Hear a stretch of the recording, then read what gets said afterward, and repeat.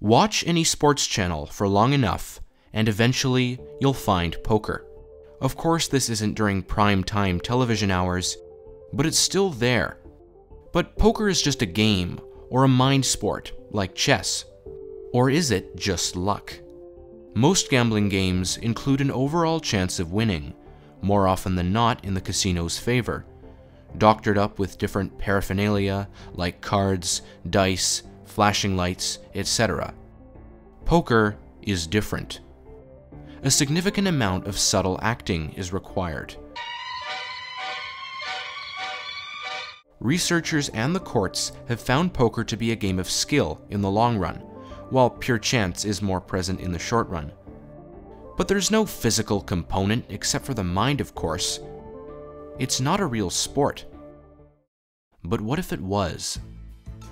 According to the Oxford Dictionary, a sport is an activity involving physical exertion and skill in which an individual or team competes against another or others for entertainment. We've already met the skill criteria, but what about physical exertion? Before we do this, let's see what is a sport and what is not. Hockey?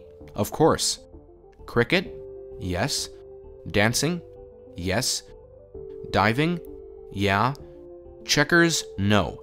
Checkers does need strategy and mental alertness, but no amount of physical strength, agility, or dexterity will help anyone do a double jump. Poker, of course, does not need any physical attributes, except it does. Unlike baseball or hockey, it's less about what you do and more about what you don't do. In poker, every action gives away information to your opponents, much more so than in checkers or chess. That's why you rarely see poker players on their phones, eating food, or running around the table. Exertion simply means effort. It's not specified what type of effort.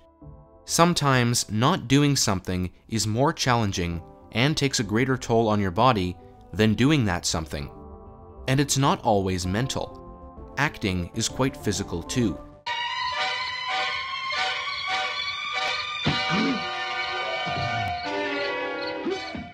In most sports that are judged, say dancing or figure skating for example, a lot of acting is needed from competitors to please the judges. Fail to do this and you probably won't win. Poker requires acting too, which satisfies the physical exertion criteria. Fail to act, and when you do win, you won't win very much, since everybody knows what's happening.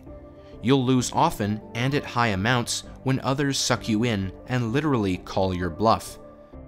Poker might not be a conventional sport, but depending on your point of view, you might consider it one from now on. At the very least, we can all agree it requires skill, and a lot of it. And until next time, thanks for watching.